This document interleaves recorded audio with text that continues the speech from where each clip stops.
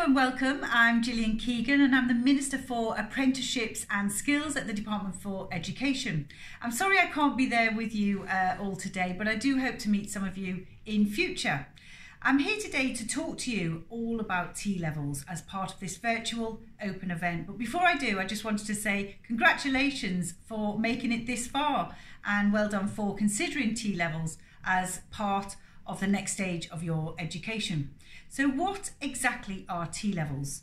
They're a brand new qualification. They've been designed specifically with leading employers for people who are your age, 16. The leading employers that have helped us design these qualifications have come from a large range of business sectors. So in construction, we've had architects, building designers, construction management and project management companies. In digital, we've had big tech companies, new digital companies and games designers. And in education and childcare, we've had primary schools, nurseries and children's centres. All those people with all that expertise have worked with us to help us design the qualification of the future. And on a T-level, you will spend around 80% of your time in the classroom and 20% of your time, around about 9 weeks, out on an industry placement with a real employer, doing real things, giving you the experience that you need to get ahead and the skills that they are looking for.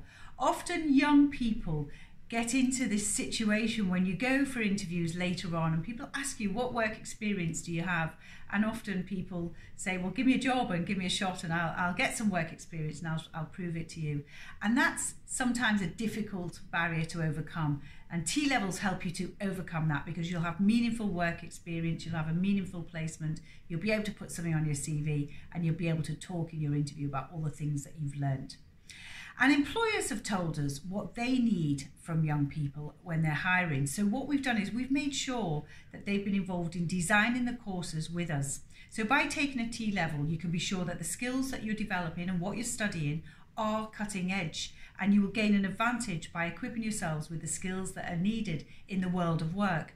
And the world of work does move very quickly. There's a lot of technological advance in the workplace, and sometimes educators find that difficult to keep up with what's going on in the real world. And what we tried to do with T-levels is to bring those much closer together. And myself, having spent 30 years working in different companies, in different industries all over the world before becoming an MP, I know that this is something that employers will very much value, working together with the Department for Education to design the skills and the qualifications that they need in the workplace.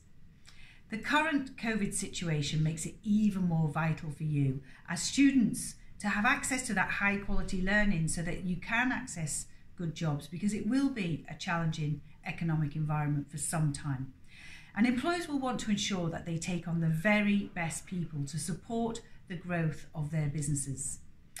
From September 2021, there are 10 T-levels available in areas like construction, digital, health and science, engineering and manufacturing, and in total there will be 24 courses in a whole range of interesting subjects.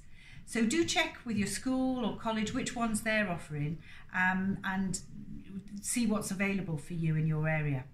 So let's talk about how T-levels have been going so far.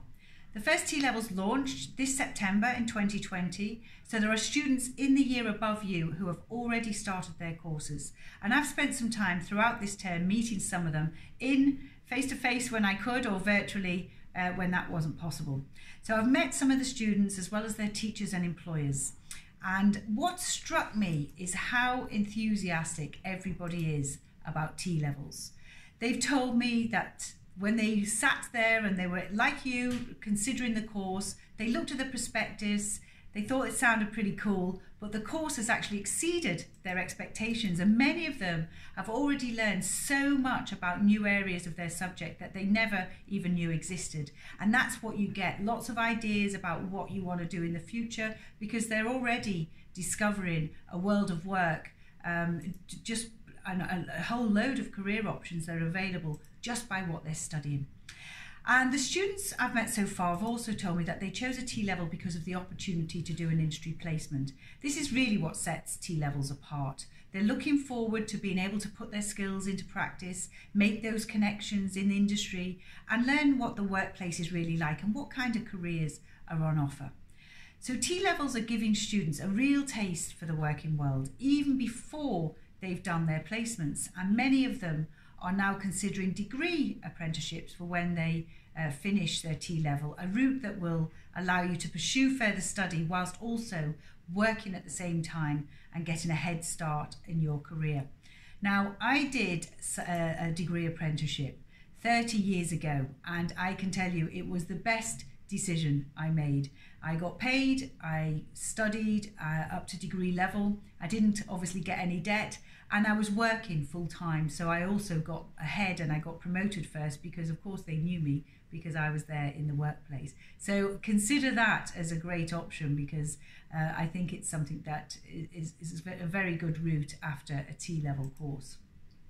But of course, the T-level also gives you the option to progress straight into work if that's what you want to do, or onto university too if you wish. And you get 168 UCAS points, which is the top equivalent. If you do the top marks of a T-level, it's equivalent to 3 A stars at A-level. The key thing to remember is that T-levels will really give you a head start, and even in September 2021 you'll be part of an elite group who will be some of the first to complete a T-level across the whole country. So now's the time to apply for next September. So do your research, ask a lot of questions, and be sure to put your application in to secure your place. Good luck.